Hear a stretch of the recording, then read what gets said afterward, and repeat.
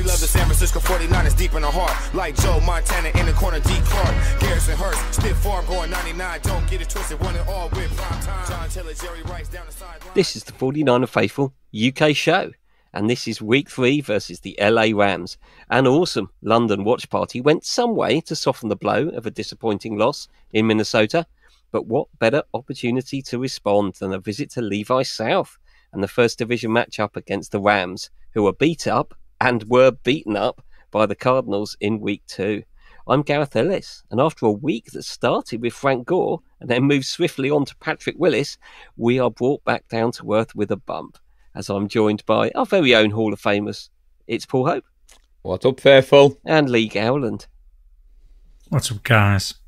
Good to see you again. Seems like only a few days ago that I saw you. That is correct, buddy, and it was a pleasure to see you and actually get to talk to you amongst the madness of the watch party. I know we grabbed briefly. 5 minutes, and I even got a photo with Gareth Lee. Yeah. I made it a mission to get a photo. You lucky man. So it was great to see everybody at the watch party. We're not going to dwell on it too much because there will be a watch party special show that will be coming out very soon when we sort it out. Speaking of shows, you had a guest on Wednesday on the live. Anyone interesting? Jordan Spector. He was quite Nice. good. Yeah. Yeah, Jordan was quite interesting. So That's good to hear. for the people who may not know the background, we'll say quickly, Gareth. So Jordan Spector is the artist who is working with Patrick and the trading card that we've been asked to help promote. And 20 minutes before we went live last night, I got a text message off Jordan asking if Patrick Willis could jump on the show at some point. So I text Lee. Me and Lee started to panic a little bit 20 minutes before we go live. Jordan jumped on the show. He was a great guest to have on. He jumped off the show. We started the Vikings review. And then in the middle of the Vikings review, me and Lee suddenly get the notification that Patrick Willis is waiting backstage to be let on the show. So yes, Gareth, I think he was after your job, if I'm being honest, buddy. What do you reckon, Lee? He was pretty good as host for our Patrick. Yeah, He was pretty good at host. Yeah, he Pretty definitely well, knew what he was doing. Well, there you go. Yeah, That's very an upgrade. impressive. But people can catch the recording of the live show, I guess, on the YouTube channel. They can, and they can also listen to it on a podcast. So I spent 5 hours today editing that podcast. So we got all excited because he did mention 49er Faithful UK. We thought, oh, we'd be able to use that video. We'd be able to put it on a YouTube short, TikTok, do an Instagram reel. And then the realization kicked in that because he'd left the studio before it finished uploading, we wouldn't have that. So we would be able to pull it off the main video or the main audio. But what that meant was, because at times we were talking over each other, I had to chop original audio and take the stream audio. So anybody that listens to the podcast will notice there's a drop off in audio quality when Patrick Willis comes on from all of us. So the volumes will change and it might sound a little bit tinny because that was recorded as an MP3 file, whereas we normally record ours as a WAV file. So that took a lot of fixing to get that right. Excellent work, Lee. You do us proud with the technicalities that go straight over my head. So yeah, it sounds good. It sounds good. But so clearly you work in tech. Yeah. You make it sound good. Just use words people doesn't understand and you'll be fine. So shall we crack on with the week 3 preview? Injury report. Let's start there because the Rams, this could take us half the show, but I shall try not to hide my smile. But the Rams injured reserve list, i.e. the guys who are definitely not where close to playing, there's 4 offensive linemen on that list, 3 cornerbacks, a safety, and the small matter of a guy called Puka Nakua. They're pretty banged up. They're also going to be missing Cooper Kupp, didn't practice this week, another cornerback, Kobe Durant, tight end David Allen, and kicker Joshua Carty. Not familiar names, but they have got quite an injury list. For the Niners, things aren't looking so bad as they looked a few weeks ago. CMC, obviously a big loss, and Debo, sure we've all heard about, picked up a knock against Minnesota, so they will be out. But on the positive side, Talanoa Hufanga has been practicing and has been full practice, unlimited in practicing. Big losses for us, but probably bigger losses for the Rams. Thoughts on those injuries before we look at the matchup? Who are we going to lose? Who are we going to miss? I think we're definitely going to miss Debo, because I think that's going to shape how the offense looks going forward over the next couple of weeks. We have been playing a lot of 3 wide receiver sets. I expect that to change for the next couple of weeks. I expect us to play a lot of 21 personnel. I think Juice is going to be on the field almost every down, if I'm honest. Because if he's not, then we're going to be looking at Ayuk, Jennings, and probably Ronnie Bell. And that doesn't fill me full of confidence at all. Paul? Yeah. So, yeah, I think Debo's going to be a miss. Well, to be fairly, we've not played a game without both missing for over 18 months now. So we've either had CMC or we've either had Debo Samuel.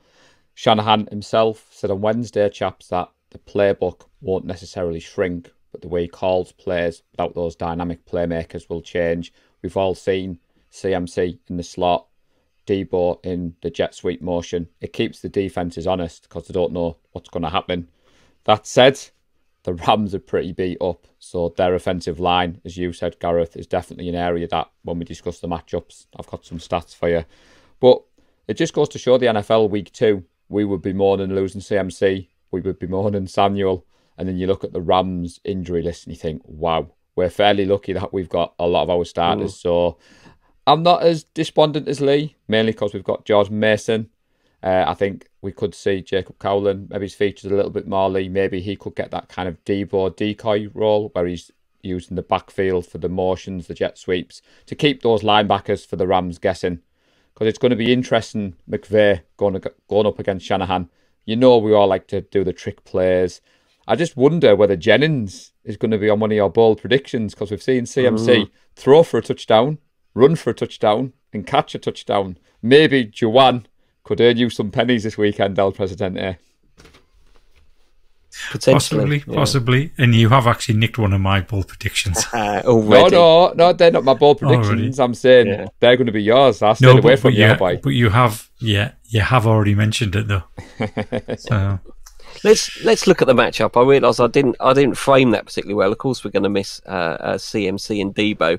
I didn't get my words out. It was more like, who are the Rams going to miss? But let's talk about that on the matchups. I think Lee bragged that he had a graphic ready before we started the show, so it's Lee's time to shine. If you're watching on YouTube, the Rams offense and how it lines up against the Niners D. So the Rams offense without Cooper Kupp, without Puka Nacua, is possibly missing a little bit of firepower. Obviously a bit of a battered O-line as well. Big test for Matt Stafford, and a big opportunity for the Niners D. Lee, take us away. Yeah, I mean, you have to have a look at that left-hand side of the offensive line there, and you've got to think that's going to bear fruit for Nick Bosa. Jackson, I think he's a 2 or a 3 season player. Just inside him, Bruce, he's a rookie. So it's going to be interesting to see how those two handle Nick Bosa. As you've mentioned, no Puka Nacua, because he hasn't got Puka Nacua, who is effectively the quick release for Stafford. Stafford might end up holding onto the ball a lot more. So yeah, I'm looking forward to seeing how the O-line manages our defensive line. The right hand side, the right tackle, he's a good player. He's consistently good. So whether or not he can shore up, in fact, to be honest, I'm wondering whether or not they actually move him to left tackle. Yeah, and stick one of the more inexperienced players over to right tackle, because obviously, I mean, left tackle is one of the most important positions on the offense. The protect your quarterback, Stafford, he's not particularly mobile. He's going to need all the protection he can get. And without giving away my next ball prediction, I think it's going to be a good game for Bosa. You possibly have given a little bit away. Paul? Yeah, when I was preparing for tonight, chaps, there's several things wrong with this Rams offense at the moment. Lee's alluded to the beat-up offensive line. They're not able to run the ball, Gareth. They've got no consistency. They're ranked 31st in the NFL at the moment. They're last in all metrics of rushing yards, yards per carry through the 2 games. And Lee, when Stafford's trying to throw the ball, he's just been getting pressured quickly because they're not protecting him. They've allowed 29 total pressures in 2 games, which is the 5th worst in the NFL. They've allowed 7 sacks, which is the 3rd most, likely. That's going to feature in my bold prediction. Now, the offense for the Rams has been one-dimensional under McVay because with those dynamic wide receivers, chaps, he likes to play the 11 personnel. Like you said, Puka Nacua, Cooper Kupp. With them missing, I'm wondering whether this is going to be the week where McVay tries to outdo Shanahan by going into the 12 personnel. He's got 3 healthy tight ends. We know how tight ends can help a beat-up offensive line if you put them on the edge to kind of block those pass rushers. So, I mean, they're not superstar. The 3 names I've got is Kobe Parkinson, Hunter Long, and Darius Allen if healthy. But it wouldn't surprise me if we see a 3 tight end set or if we see the 12 personnel, as I've said there. I also feel that... How dare you say Colby Parkinson's not elite? He's from Stanford, of course he's elite. See, this is where if Nadji was here, I'd have set you off against each other. Do you know I looked down when I said that, Lee? Do you like my rose-tinted glasses? Yeah, mate. Yeah, absolutely perfect. You know he's listening and raging right now. He is. He will be.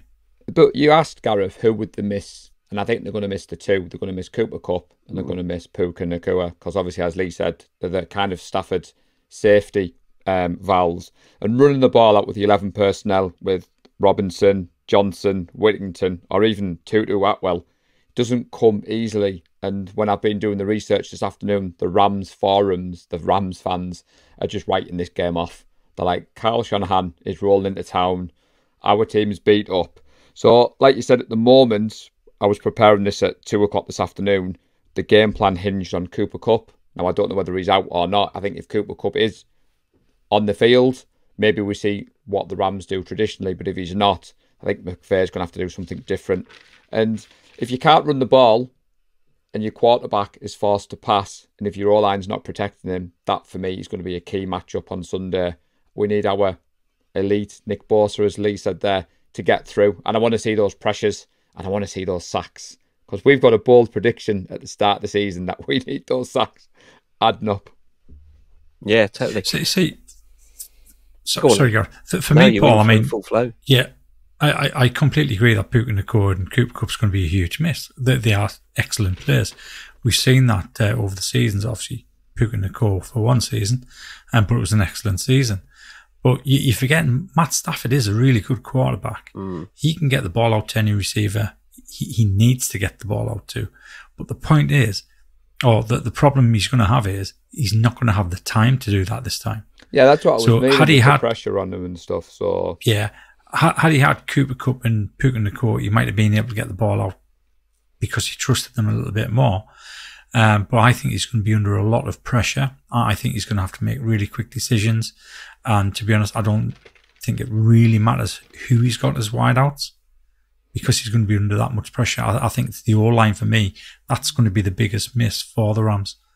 I agree. I just think that with, beaten up, with those 2 not playing, it's a bit like when we have George Kittle in the blocking game. So Kupp and Nacua have bought into that scheme. And what I mean is McVay's scheme is going to be a lot different. And then if they're not running the ball very well, so obviously I think the running back, if I get his name right, Williams, Kinran Williams, he's like 32nd ranked running back at the moment. Yeah. He's just not running the ball. And it's made the Rams one-dimensional, which plays into our hands personally.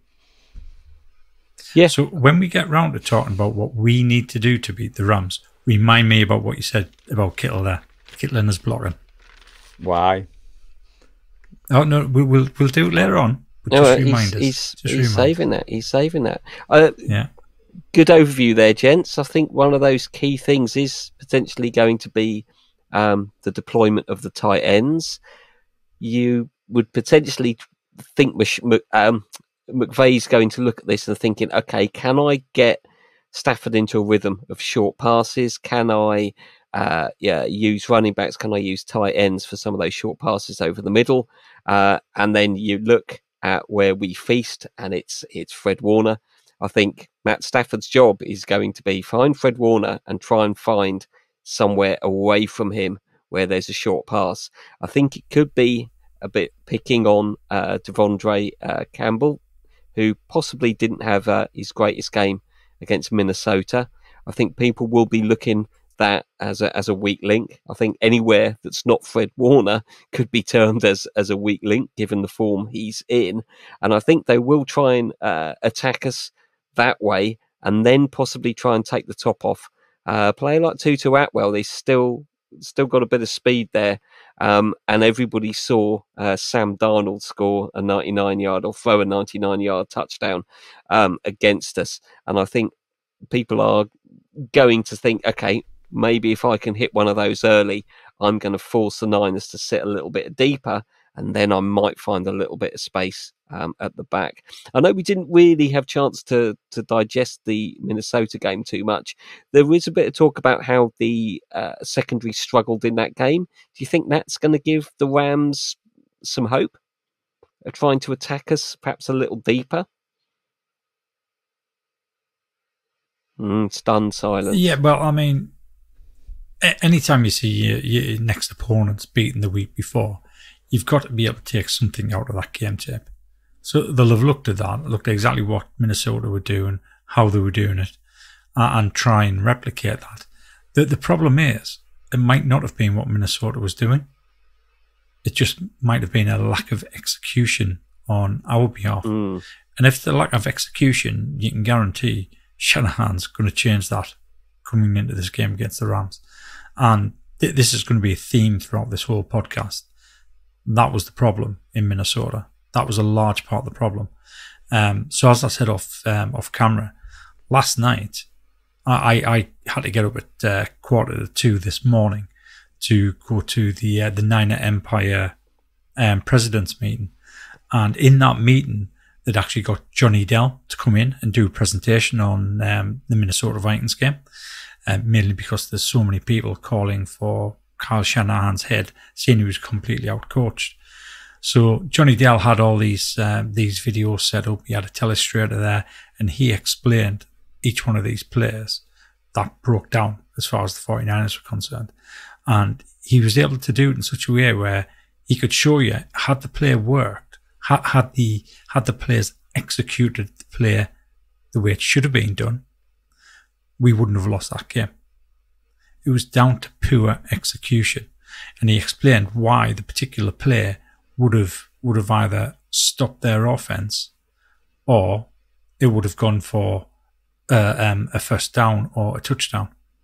So it was interesting to read that or to listen to it, because I think there was somewhere in the region of 30 people on this call, and everybody went silent as we were watching him break it down. And it was really good. And I would recommend you do follow Johnny Dell on both Twitter and on YouTube, because he does do a very good breakdown. Definitely. And it was quite a professional way to do it as well. I think it was an eye-opener, definitely. I think for me, Gareth, what stood out with that play, the Jefferson play, was the fact that we tried to cover him with a pair of safeties, which neither are known for the speed. And like Lee said there, I think Johnny Dell have done the breakdown. Some of the soft shell coverage when we're in that kind of cover 2, cover 6, and the fact that I said it last night, Mr. Gore tapped me on the shoulder because he thought it was going to be 3 and out. And we were heading from the VIP area down the stairs when Sam Darnold let that ball fly. And then when Jefferson snagged it, he is an elite receiver. He still had some work to do. But you just saw how quickly he put the afterburners on and he went past them. And I know Tashawn Gibson isn't been a great loss as such, but I think quietly what he did behind the scenes the last couple of years has maybe been exposed. Obviously, we're missing Hufanga. And I do think the game tape of that, as Lee said, I think when the players have got back to Santa Clara, and the coaching staff have gone through, that'll be one player. I think it was the longest play in the NFL since 2022. It certainly changed the momentum. It definitely changed the momentum at the watch party. But overall, I don't think we were absolutely terrible. I mean, I don't know if you've watched the game back, Gareth. I left it 24 hours and then watched it back without the emotion. And some of the stuff, like Lee said, it was just poor play execution, which can't be on the coaching staff. So, yeah, it looked a bit of early season rust, and some of those plays don't come off. Maybe we perhaps luck's not the right word, but things perhaps went our way against the Jets, where you didn't get punished maybe for that early season rust, as a lot of teams were in week 2, because there were some strange results around the league, and it's that time of the season. And I think you look at some of the stats, particularly our almost 400 yards of offense. Again, Brock Purdy, I think, is basically top of the quarterback tables. Jordan Mason's top of the running back tables. You think, how have we lost this game? I think the Vikings, it comes down to a couple of things. There's one stat that matters, and that's how many points you score. But I think instead of all the yardage and all the other things, 2 things that always matter are turnovers and third down. And it's what we convert and what we allow converted. And I think that was it. It's that poor execution. And the Vikings played well. The Vikings are probably better than people expected. And I think they played not only a good game plan, but they executed. It's not like Sam Darnold is suddenly turned into Patrick Mahomes. He didn't actually do anything, one great pass, but he didn't do anything that was amazing. He executed what he was asked to do. Same thing that Brock Purdy does week after week. So I don't see it as necessarily a bad thing getting a punch in the nose early on in the season. I think it gets the players to work hard and realise that nothing's given to you. They know that. We've got so much experience. Those players know that. But yeah, this is chance for a get-right game. Do you want to talk about your George Kittle point, or shall we have a look at the how we're going to line up against the Rams defense? Well, we can do that both at the same time. Both at the same time. Multitasking. Take it away. Multitasking. Not like me, is it? So, as I said before, I'm expecting us to line up in 21 personnel. I've got quite a lot over the next 2 weeks. So I'm expecting to see a huge dose of juice on there. But going over to the Kittle point again, so Johnny Dell, when he was breaking this down, he showed a couple of, believe it or not,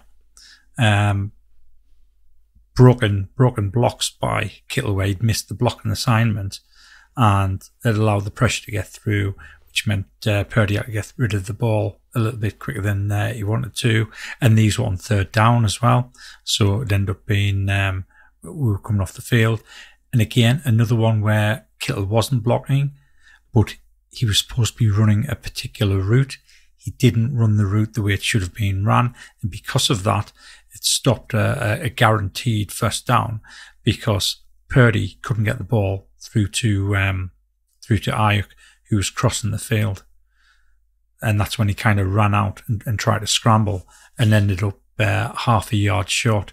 So you look at the stats and you think, oh, George Kittle's had a good game today. 76 yards, touchdown. Fantastic. But then you see Johnny Dell break it down and say, well, actually, he's made a complete mess of these 2 blocks.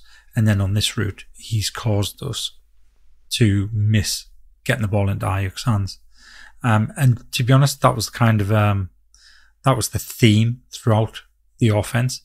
Just people here and there missing simple assignments that they had, so they weren't executing. And it was completely different to the game against the Jets, especially on defense. I mean, defense we were excellent last week, but against the Vikings, you thought it was a completely different team, other than Fred and maybe Demo. I think Demo was our best cornerback on Sunday.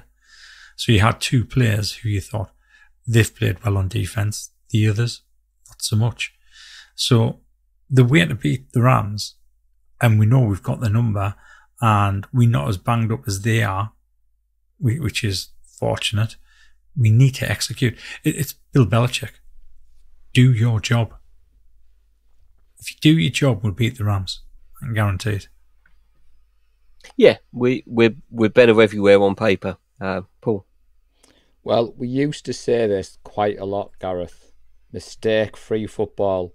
And we haven't mentioned that phrase for a couple of weeks. And me and Lee touched upon it last night. You can't turn the ball over on the road multiple times, allow 6 sacks, give your opponent 10 points, blocked punt, fail to convert twice on 4th down and expect to win. The fact that Fred Warner made that game competitive was a Christmas miracle. But Gareth, I did not come here tonight to expect Club 85 slander. However, I'll take off the rose-tinted glasses because we are on the show. We are open to constructive criticism. And like you said, Lee, you shouldn't just go off the stats. And one thing that I have done these last couple of years since doing these pods with you guys is watching the game back, watching the game tape and seeing things like that. Like you said, Lee, quick glance, you think Kittle's had a good game. But it just goes to show in this wonderful sport of American football, if someone doesn't run the route correctly, someone misses a block. And that's one thing that you've said about Stafford, great quarterback, but he hasn't got the time in the pocket at the moment and he hasn't got the weapons that he trusts. So, but yeah, Kittle, I think we'll see a bounce back game from George. I think he'll be the first to put the game tape on Lee and know he's at fault. We touched upon it last night. Fred Warner come at the podium and actually named himself as one of the players that needs to play better. I had to double take when I heard that interview. I was like, Fred needed to play better after watching that game back. That's leadership for you. It is. Everybody's Fred. Yeah, I think certainly the O-line struggled. I think we talked week 1 about how good the O-line performance was against the Jets and thought, oh, this is great. We were worried about the O-line before the season started, as we usually are before the season starts. I think that probably the Jets game flattered them, but I'm hoping that the Minnesota game, they're better than they showed then. I think a good defensive scheme and a strong defensive line. And as you said, a few uncharacteristic, I think, missed blocks there from Trent Williams. Again, possibly just that little bit of rust that he hasn't been practicing. And hopefully, I think there's a big opportunity for the O-line to put things right. Not putting everything entirely on them, but they certainly didn't have a great game against the Vikings. And that's where we talk about if you lose in the trenches, suddenly it doesn't matter how many yards of offense you seem to get, how many good plays or good quarterback plays you seem to get. Somehow you end up leaving the field having lost. And it's there. That was a good example, I think, of a trenches game. That's what happens. If a defensive line imposes themselves on you, it just suddenly becomes difficult to score points.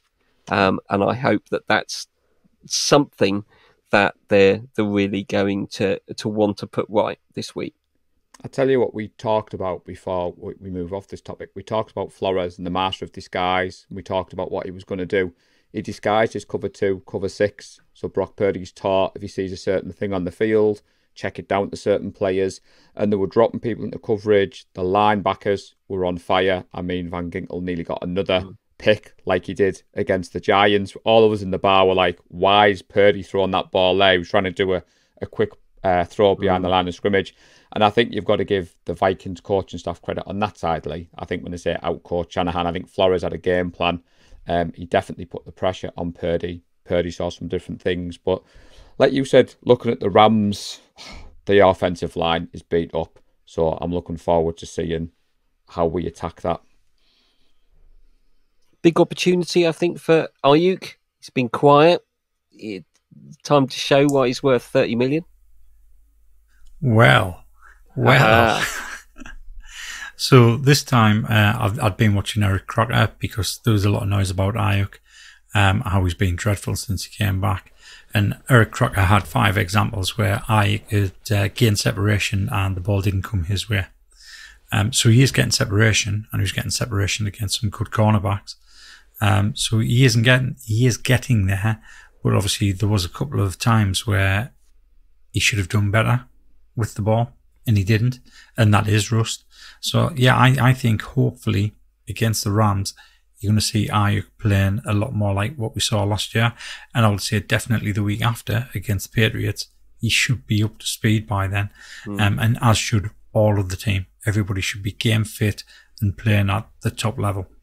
So yeah, hopefully Ajax going to ball out on Sunday night. I know you got confused. I should be talking about our offense. So when I was looking at the stats, Gareth, I mean the Rams defense, the 31st in the NFL in net yards per play at minus 1.9. They're giving up a staggering 9.3 yards per pass attempt, the most by a yard in the NFL. They're on a 2-game losing streak, so they lost 26-20 to the Lions. And we thought our defeat was bad last week to the Vikings. They lost 41-10 at the Cardinals. Now, the Cardinals' run game, 231 yards, 5.8 yards per carry. And I think what we're going to see on Sunday is Kyle Shanahan go back to an old-school Kyle Shanahan game. Jordan Mason, power running up the middle. If we can get 5 yards per carry, and then if Brock Purdy can get 9 yards per pass attempt, and like Lee said, I do think Brandon Ayuk is in for a big game this week. I think the Rams' defensive line were missing tackles. Kyler Murray had, on 2 of his 3 touchdowns, wait till you hear this stat, 8.5 seconds he had the ball in his hand on 2 of his 3 touchdowns. Now, we've seen what Brock can do when he has to do a play action or he has to come out of the pocket. We saw the connection with Ayuk Lee last year against Washington, where he's gesturing him to the backfield. That, for me, is going to be key. Murray had 5 passing plays of 20-plus yards versus the Rams' defense, and they were just able to impose their will. And I think we are a better team than the Cardinals, and I can't wait to see. Tough day at the office last week for first-year defensive coordinator Chris Sula. Now, interestingly, Gareth, their defence plays very similar to Brandon Staley's defence. Now, when you've got Brandon Staley in your coaching tree, I think what we're going to see is Brandon Staley should have the keys to, right, if this is the look, Brock, this is what they're doing. And it's quite eerily, when you look at the tapes, they're very similar. His defence is very similar to the Chargers that Staley ran last year. They don't blitz a lot, which I think is going to play into our hands. They don't have the linebackers to play the true 4-3 that Staley likes to play. But obviously, you said it last week, with 2 games in, it's a small sample size. But I did go back and watch the Cardinals game versus the Rams. And as Rams fans, it wasn't pretty watching. It was good for me watching, but it wasn't for those sorry Rams fans. Sorry, not sorry. There's a bit of space, I suppose. There's an opportunity here with CMC missing and Debo missing. It sometimes does frustrate me that when we have these guys out, we just tend to condense the offense down into the reliable big name players. I always want to see a chance for great Jacob Cowing or Chris Conley, friend of the show, Chris Conley, Isaac Guerrero. Maybe somebody get a bit of an opportunity in a game like this. I don't think it's going to happen.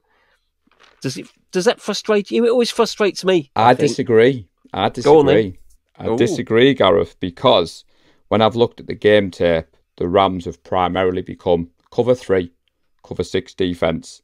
Their 21% rate in cover 6 is the highest in the NFL, and their cover 3 is at 46%. And when you look at the weaknesses of those 2 coverages, intermediate, change of pace. So I think you could see Isaac Guerrero used in a watered-down CMC role. So Jordan Mason running the ball. But I think to kind of keep the Rams' defense guessing, you could use that speed of Guerrero for the outside zone. Because obviously in cover 6, they tend to have 2 high safeties. And they're relying a lot on those safeties to kind of crash down to help the run defense. But the run defense is non-existent. I think this is a game that Kyle Shanahan is going to be into that bag of tricks. So I disagree with you. I think it's going to be a big game for some of those receivers. Maybe Jennings, maybe Ayuk. Chris Conley, friend of the show, if he scores a touchdown on Sunday, we might break discard. I didn't necessarily mean Ayuk and Jennings, the familiar names. It's those other guys that we haven't seen or rarely get a chance. Well, Eric Salbert had a couple of receptions, I think, against the Vikings, a couple of important ones. Even though we lost, maybe not that important. But I could see him hopefully being drawn into the game more. But personally, I would love to see some of these guys getting a chance when there's injuries out. But I don't believe it'll happen. It's not been Shanahan's form, has it? It hasn't. But Go on, Sorry, Bob, go on. No, I was just... So I agree. Gareth. I agree, Gareth. I think you're right. It hasn't been Shanahan's form to do that. He tends to want to use the players he's brought in through the draft. I would love to see Chris Conley get a bigger role with Debo being out. I can't see it, but if he does, I think that's a valuable weapon to have on offense. I'd rather be watching Chris Conley than Ronnie Bell, that's for sure, because I trust Chris Conley to catch the ball and keep all of it. Yeah. But didn't he give Conley chances last year? So what I'm looking at the stats. So the Rams are giving up an explosive play rate on offense at 10.3%. They've allowed an explosive play rate of 14.6%. So they're those deep passes. And I think it was against the Lions. I remember Conley catching a couple, dragging the toe, drag swag, and keeping it in there. So whereas I don't think they're going to be the go-to, what I think Shanahan loves to beat McVay, and he likes to sprinkle in the trick play. We reference CMC, which I know he's an elite NFL player, but I just think there's going to be something on Sunday that we'll be talking about on the pod, like, oh my God, did you see Kyle Shanahan do that? And it could be one of those people, because like you said, Gareth, whenever he goes up against McVay, he tends to have that kind of edge. I think it's 9 out of the last 11 meetups where we've won. And I just think this defense is struggling at the moment. They've kind of gone back to what they did under Staley in 2020, but they haven't got the players to do that. And it just jumps off the page when you're looking into it. And I just think we're going to see some explosive players. The rushing attempts, the Rams are allowing a rushing success rate of 55.1%. And as I said, they're allowing 5 yards per carry. Add to the quarterback throwing 9 yards per attempt on them. It's just a recipe for success. I think Kyle Shanahan's going to be looking forward to this one. Well, that summed it up nicely, Paul. I think we should move straight down into the meat of the show, the score predictions. The Niners are 7.5-point favourites on the road. That is huge. And the over-under is 43.5. Who is going to kick off? Usually the person who's leading on the predictions table, which it's very rarely or entirely unlikely that it will be me. So I'm going to tee up Paul first, because it's probably him. Well, actually, Gareth, you're wrong. It is you. Yes, Gareth. It can't be me. Surely none of us got any points last week. I didn't even look, mate. No, you definitely got points. I need to bring it up again, but you definitely got points. I think it's because one of the scores was quite close to what you said it was going to be. Oh. I was a little preoccupied with certain notifications on my phone last week, so I've just... Okay, well, I'll go first. I think we've got the firepower here for this game. I would say it now. If we don't beat the Rams, given the state that they are, then I'm going to have some cause for concern. I don't think the Vikings loss really concern me, but I think we should be beating the Rams given the state and their lack of firepower. I have got us going in for a 27-20 Niners win.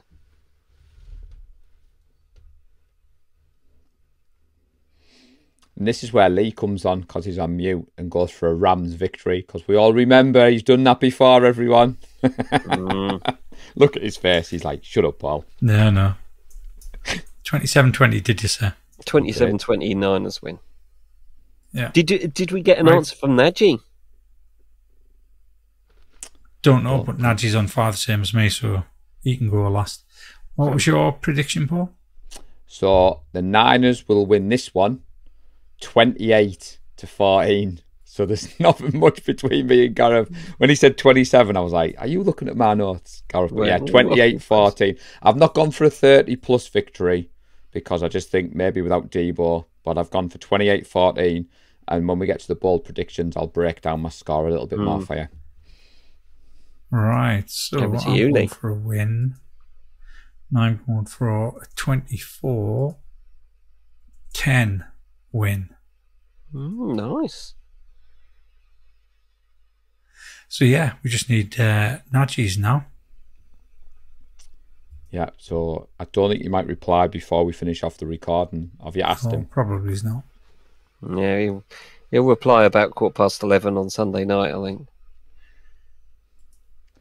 Say, it just the notification didn't come through. It didn't send.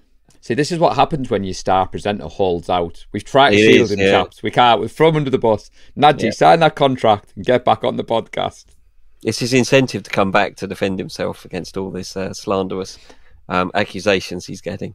If But not, we do miss Nadji, and I miss seeing Nadji at the watch party. So we do miss him. Definitely. yeah, It's just if he doesn't give a score by 6 p.m. Sunday, Lee will have to pick a score for you, Nadji. And the last time he did that, I don't think it worked so well in your favour. No, it didn't work. It didn't work in my favour. It worked in his favour. Right, other way around. Yeah. I think failure means you're going for a 0-0 tie, doesn't it? So Yeah. so you threatened some bold predictions there, Paul. How bold are you going to go? Well, I'll go offense first. So the first bold prediction is all our points will come from touchdowns. So I've said 28. We're going to score 4 touchdowns. Kittle, And some extra points. the extra point Yeah. after, but I meant no field goals. So Kittle, Mason, Ayuk, and Juice. When I heard Lee mention Juice earlier, I thought he's been looking at mine because he's had about 59 yards in these last couple of games, and if he keeps that pace up, Love me could a have juice quite a lot. touchdown. 100-yard game from Ayuk, no turnovers from Brock, 0 sacks allowed by this offensive line. That's my bold. bold predictions for you chaps on offense. Got anything to match that, Lee? If possible. Probably not on offense. Okay, then. What have we got? Jennings. Jawan Jennings. 100 plus yards. Receiving touchdown. Passing touchdown. Oh, you're going there this early. Yeah. Oh, Why not? yeah. I think It has to that's be more of a bold. late It has to season. be something that's pretty much non-attainable. So that's what I'm going for. That's my one and only bold prediction for offense. I don't think mine's Oh, bold. actually, I think no, I'll tell you what. Brock will have a 120 plus passer rating. I thought you were going to say 1,000-yard game. I was going to say, I know they beat up, but bloody hell. that would be some performance. No, not quite. How about you, Gareth? I've Offense got- boldies. I mean, this isn't that bold. I've got Mason carrying a load again, 120 yards and a TD. I think we're going to see an Eric Saubert TD. I've got a feeling. Yeah, I know it's completely random and not actually that bold, but that's all I've got really on the offensive side. I haven't really sort of built up my boldness. It's still only week 3. I need to work on that a bit more. But Paul promised us some defensive boldies as well. I have got a pick 6 on the defensive side. Huff's had a pick 6 against Stafford before, hasn't he? So I think you need to go to Lee first because Lee teased a Bosa bold prediction. So he did. Go on. I want to see whether it's as bold as mine. So go on, Lee. Yeah, so I'm 25 going seconds. 4 sacks for 4 sacks for Bosa. Nice. I'll take that one off. I only had 2. Do so you want I'll all of my defensive boldies or yeah. just that one? Spill the beans. Okay, Fred wanted to have a sack, a forced fumble, and an interception. Yeah, Yeah, same but given as that's me. Fred, that's not bold. That's just Yeah, Fred. you're right. It's not like Yeah. So those are my 2. And I'll add to Lee's Warner with a Lenore interception. I think Stafford Yay. turns the ball over a few times. So, but I did have the same Warner prediction, but it has to be done, especially after we gushed over Warner at Patrick Willis last night. So, but mistake-free football, Gareth, that is the key. yeah, I think so. I think this is a good opportunity to set some things right, flush whatever that any fallout from the Vikings game in terms of how the players are feeling about themselves, and yeah, just get over that and start building, I think, a bit of momentum before the bye week, because we do have some bigger games coming up on the horizon, and hopefully we are facing the Rams at a good time. And yeah, it's a second home, isn't it, Levi South? So It is. Do we have any members at SoFi on Sunday? I am not sure. Well, if we So we've if you- had people at the first 2 with the flag there. I was going to say, I'll keep an eye on social media. I know some of the content creators are flying our flag. So if you are listening to this pod and you're heading across the pond, and if you are going to the game, do let us know. So yeah, Lee, that would be pretty awesome. If we could keep up our 100% record, that would be good. Bit of a short one today, but thank you, gents. Yeah, I've just had a look. Go on, Lee. I've just had a look at the featured post in the group where people are saying which games they're going to. The only game that doesn't have anybody saying they're going to it is the Rams game this Sunday. Every other game has at least one person other games. There. So before we finished off, Gareth, I did have some public service announcements. Oh, you do? Yeah. Yeah. Go on. So you did tease about the watch party. Now I did. I have had people reach out to me about our awesome community. This isn't going to be that public service announcement. There's too many to mention, but I did just want to say that the acts of kindness, the messages, the posts, the interaction I've seen since the watch party has been amazing. The 49ers social media team, wow. Did not expect us to be shared on their official Instagram, Twitter, Facebook, the footage that those guys have produced. And when me and Lee were talking to the two Niners, they'd come across. So Lee, correct me if I'm wrong with the names. So Lawrence was the videographer. Yeah. So he'd said, Gareth, that it felt surreal for him because he's edited all the previous watch parties from San Francisco. So he knew who we were, but he'd really pushed to be in London this time so he could do it in real-time information. And I think we saw the difference. We were on the broadcast both sides of the pond. The NFL official Twitter account with 36 million followers tweeted us out.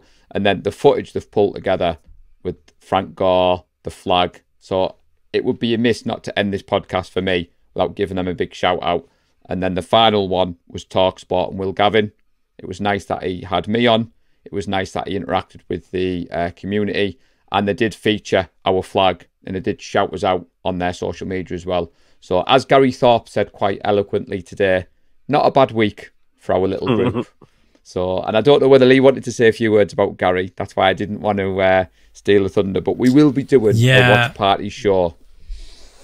Yeah, we will. Gary did an absolutely fantastic job. Totally. I still can't remember why I asked him to take over. I think it's because my throat was starting to go at the very start of the game, and I needed to go and get a drink. So Gary stood in, and he was excellent. The 49ers were over the moon with them. I know a few people have turned around and said he was doing some of the wrong chants at the wrong time, but that's an easy fix. We can sort that out, no problem. So I think he's got a job for life there. The 49ers have actually turned around and said we'd like to use him for all future watch parties. So I think Gary is well in there. And the rest of the admin team staff as well. Like we say, Gareth, it's a team effort, teamwork. You were there, Brett, Neil, Eric, Jessica, everybody who was there on the ground, Wayne with his camera. And like you said, Lee, I don't know why. I just remember stood on the stairwell because we were helping police the VIP area because the bar staff were a bit overwhelmed by how many people had turned up. And I just saw Gary out the corner of my eye with a microphone. Now, I can say it looks like he's got his jersey back because he had his Gore jersey hung over the balcony. And I think at the end of the night, there was a little bit of confusion over certain items and whether people thought the Niners had paid for it all. Like there was two American ladies badgering me for the flag. And I was like, it's not part of the 49ers. Like I've paid for that with my own money. And I think Gary gave them his flag. So that's why I was part of wanting to mention the kindness of the 49er faithful community. The giveaways, Lee, they wanted to give an authentic feel. So there wasn't a giveaway for everybody. And I remember being approached by... Yeah, go on. So breaking news. Or it might not be because people have known this for over a season now. So when I was in the meeting this morning with the other Niner Empire presidents, Joe Lenore, who is the president of Niner Empire, the whole thing, he actually turned around and said, last season there wasn't a single giveaway at the stadium. Really? So it looks as though they've completely stopped doing them. There wasn't a single giveaway. Wow.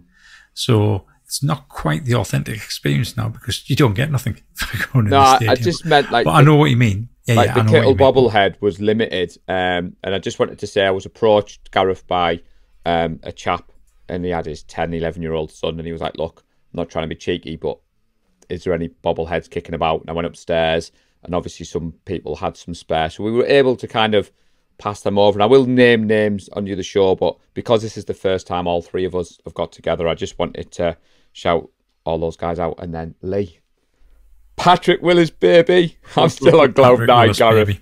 So before we move on, Paul just reminded us. So I did receive an email from the 49ers to say how impressed they were with the full leadership team, we call it, of the 49ers for the UK.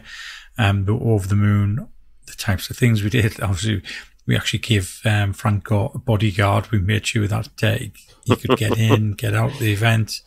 We supplied Gary. Gary did the emceeing when my voice just completely went. And all the other stuff. I mean, we kind of policed the whole of the upstairs, the VIP. Whenever Frank wanted to just watch the game, anybody that approached him, we said, look, leave it until the end of the quarter, then go and speak to him because he wants to watch the game. So they were over the moon with all that, as well as everything else that we arranged, basically greeting everybody as they came through the door. So yeah, they were very happy, and they've sent their praises. Great to hear.